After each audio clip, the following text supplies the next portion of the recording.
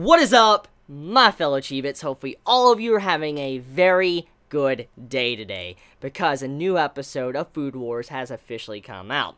I'm just so glad to see Food Wars back. I'm so glad Season 3 is here. I'm so glad, because, as I said, my, first episode review of Season 3, I miss this series, and it's a great watch. It's such a good shonen series, and, I don't know, just something about it really just puts a smile on my face. So, getting into it, though, hopefully all of you have ate something before you watch the latest episode, because like I always say, if you try to watch this series without eating something, you're going to get very hungry. Like, your mouth is going to get watering, you're going to want something to eat, because it's just that type of series. When you see Soma or any of the other characters just cooking and fixing food, even if it's spicy food, you're going to get hungry. You're going to want to eat something, because the food usually in Food Wars looks just amazing. The quality of it looks so good, and you just want to eat something. And so, hopefully, all of you got something to eat before you watch this. Or, if you're like me, I tend to eat while watching the episode. That's usually what I do. I really like eating while watching this series, because it seems like that type of series that you can appreciate more when you do eat something. Anyways, getting into the context of the episode, enough of getting off topic. Okay, so this episode, Soma is initiating his booth plan, basically what he needs to do. And in normal Soma fashion, he has to study on what he wants to cook. He needs to figure out what he wants to use to be able to best the person he's going up against. In this case, as we know, he's going to be doing a Chinese dish, and he's wanting to battle the person that he promised he's going up against, Kuga. He wants to challenge him with spicy food.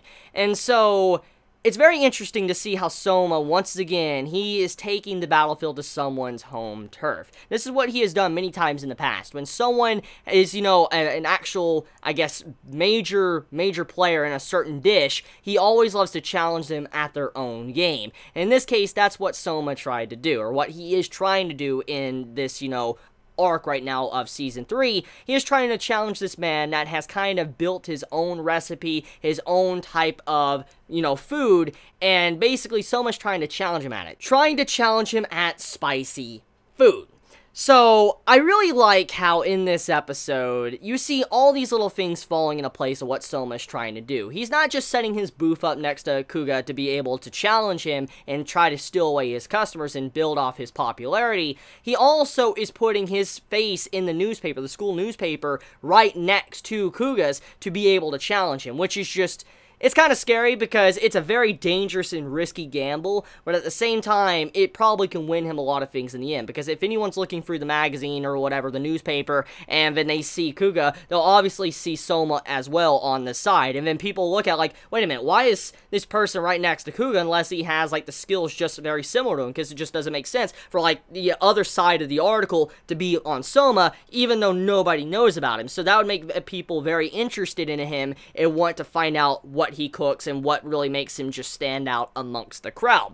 And in this case, it's not just that either. You also have it where he takes another step further. He tries to do everything to where it's kind of, he's living off the popularity of the man, but at the same time he tries to do a little bit of the opposite, where he sets up a booth that seems very pathetic compared to the size of Kuga's booth. When you see Kuga's booth, it looks like a freaking 5-star restaurant. Like, the restaurant, it looks like something you would spend hundreds upon hundreds of dollars to just eat in, and probably just to get an appetizer. That's how expensive it looks. In this case, when you look at Soma's has a booth set up right there. That's a very small booth that honestly...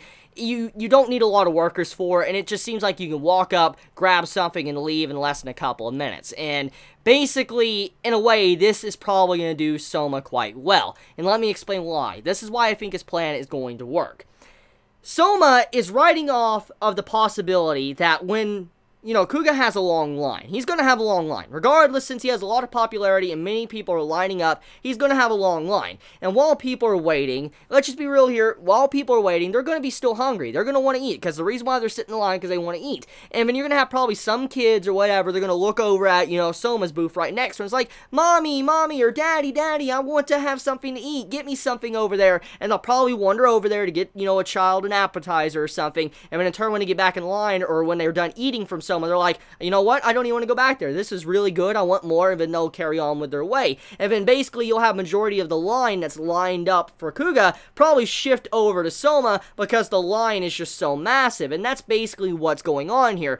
you have it to where, thanks to, Kuga having such a high popularity, that's probably going to hurt him in the end because of the wait time. And then that would mean that Soma could just steal them customers. Hey, come over here and all that. While you're waiting, you can get something over here, but you can get back in line if you want. And so that's what he's probably going to be doing.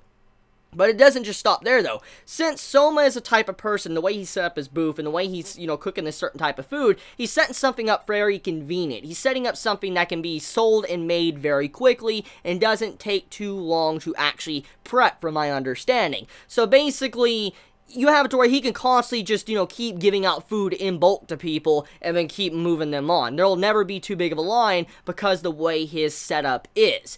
And that will actually work into his advantage because he can get so many people coming in, he can feed them, they move on, next person move on, and there's never too long of a line and it won't be the same situation as Kuga. Since he only has, he has a big staff, but at the same time he only has, like a limited amount of tables and everything that he can sit people down with and give them food. So that's going to work against him. So that's what I think is going to happen. That's my theory on that. That's what I think that Soma's currently doing in this episode and what he's setting up for. Anyways, let's talk about the preparation. Let's talk about the spicy food. So Megumi, she is just a treat. She is... I love her. I really love Megumi. She is just adorable. I've loved her since I first saw her when I watched Season 1. And every time I see her on screen, I just can't help but saying, like, she's just too cute. And when you see her helping out Soma and all that, she offers to give him a hand and back him up and all that. I'm like, typical Megumi, just helping him out. It was very sweet. And just how she's, tasting his food as well, I couldn't help but laugh because you see Soma, he's just burning up, it's very hot and his lips are swollen, and then when Megumi tries to eat it, her lips swell up as well, and she just has fire coming out of her mouth. I'm like, oh my, like, she's like doing some fire bending or something. That's how savage it looks. So I'm like, this is pretty good. So Megumi testing out the spicy food had me laughing quite a bit. And I also do like the knowledge to spicy food. That's what really makes me love this series, is the fact that you don't just enjoy the characters, you don't just get to see beautiful food and animation or whatever, you also learn about recipes and what causes people to like certain foods. In this case, spicy foods.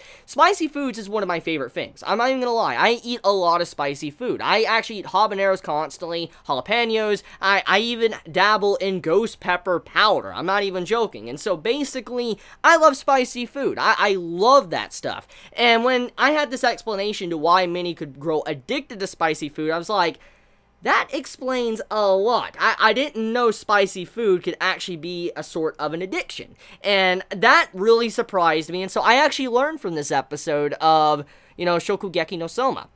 So that's basically it, though. So let me know your thoughts in the comments below. How'd you feel about this latest episode of Food Wars? Did you enjoy it? Did you hate it? Let me know your honest thoughts in the comments below. And if you enjoyed this video, please leave a like. And if you like my content, please subscribe. And if you want to support me for I can continue to focus on YouTube, please go in the description of this video and support me on Patreon. It helps me out a lot. So love you guys. Have a wonderful day or night wherever you live. Please be safe. Chibi out.